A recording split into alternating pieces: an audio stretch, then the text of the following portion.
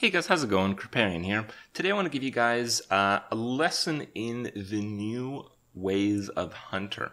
Now I think this is going to actually be true for all the play modes, but I noticed it being true at least in my own arena runs playing Hunter, and it has to do with how traps are played.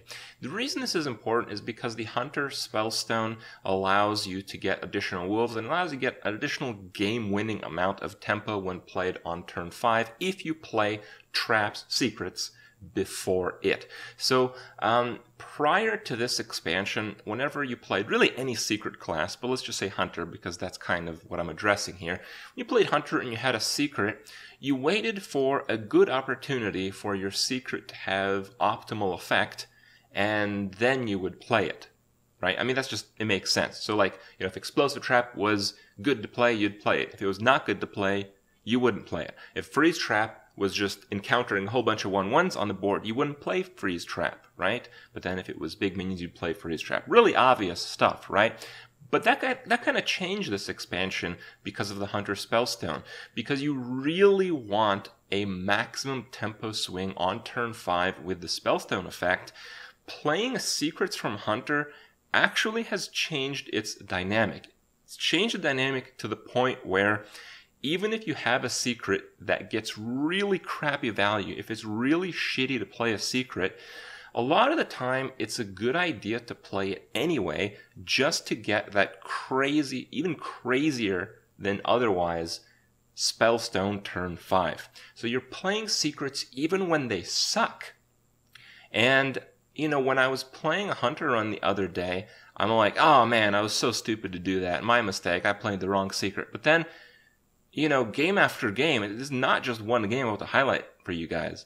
More than just one game. I thought I was playing these secrets, but after the turns rolled out, I realized it was actually the best play.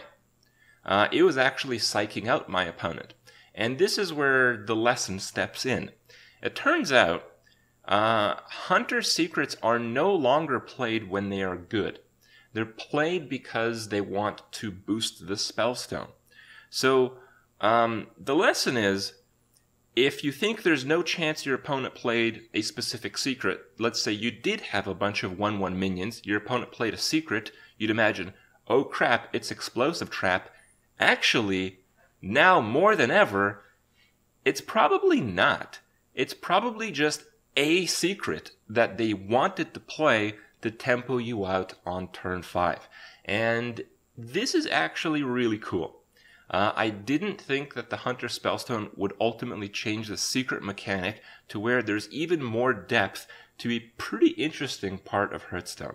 And I think if you really look into it, if you really think about it, if you see the games I'm about to show you guys, you'll see just how interesting this shift is and how unpredictable pre-turn 5 traps can be in Hearthstone these days. So check out the clips, let me know what you think, and I'll see you guys in a little bit. More paladins, more going second. It's pretty nice though.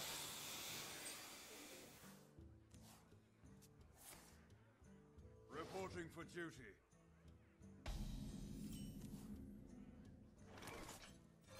Death comes.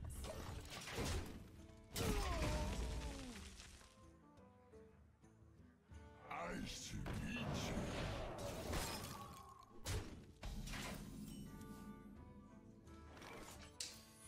Okay, that's not what I wanted to play.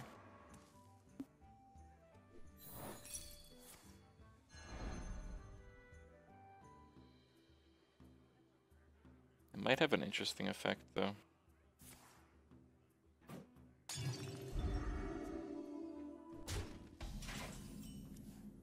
Because this next trap, it's gonna have no idea what it is. If I wasted Freeze Trap, what is this gonna be, another Freeze Trap? Just gonna send that thing right in there. Glory to the Sindori.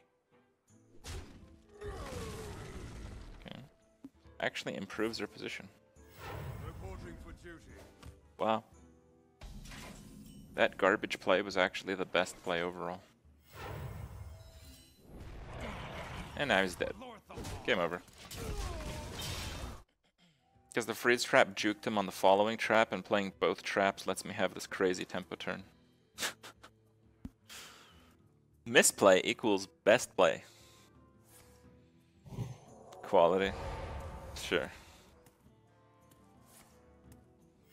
Reporting for duty.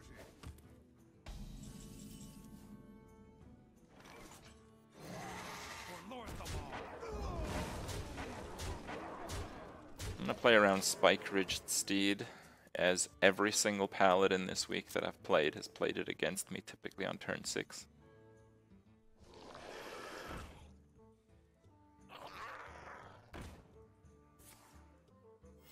Reporting for duty. By the holy light.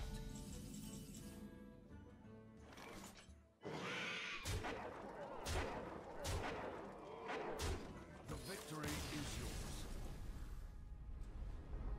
I saw an arena guide like at the top of Reddit like 2 days ago that was like, you don't really need 1-drops and 2-drops, you just need like big minions are back. What a bunch of bullshit. Every single game I lose, I just get curved out by 1-drops and 2-drops when they go first.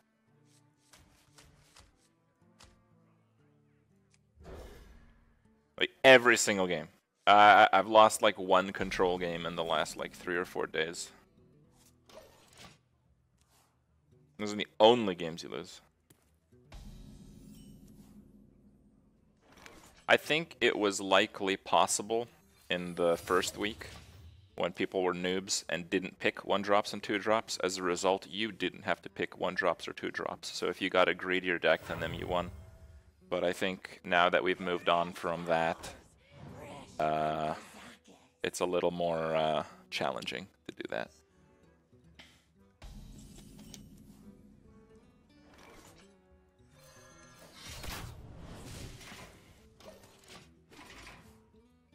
Being good at control doesn't help you win when you get curved out. I sense your strength. Come on, something not shit. Oh, that's pretty interesting actually. Okay.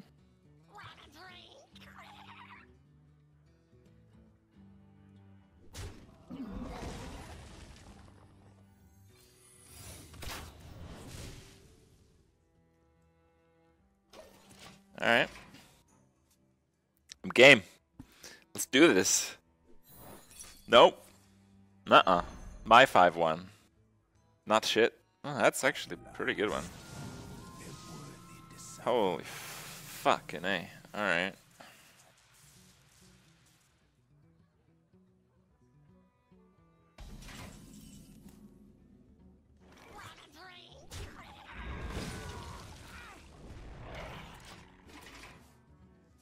Priest and Mage have a lot of board clears right now, but it's still like really inconsistent. You can't expect to draw a board clear every game. You need it like 12 games in a row, right? The absolute perfect potion. Great. That's just great. Filling the board against Kazakus. Well, he wouldn't know that I'd play 4 3/3s. He'd have no reason to get a 5-cost board clear. Yeah, to actually get the board clear as well. And he needed the tempo minion to actually compete. So, fuck me. Trading is stupid.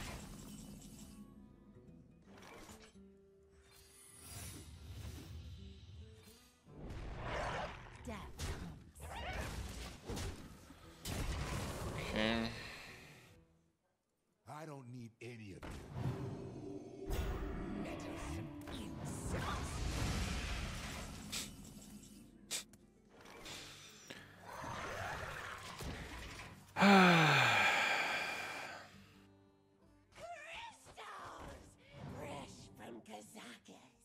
It was a good order. It got taunt.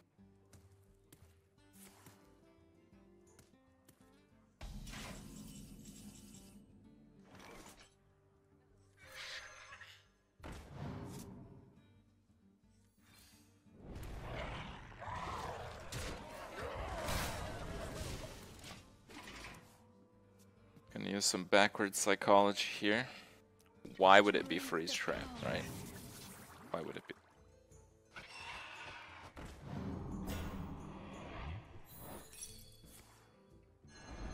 This trade.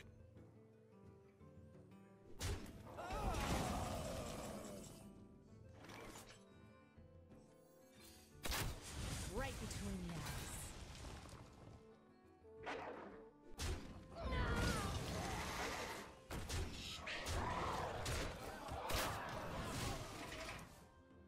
No, there's no way this guy's sniping. No. I dream and the world trembles. Game over.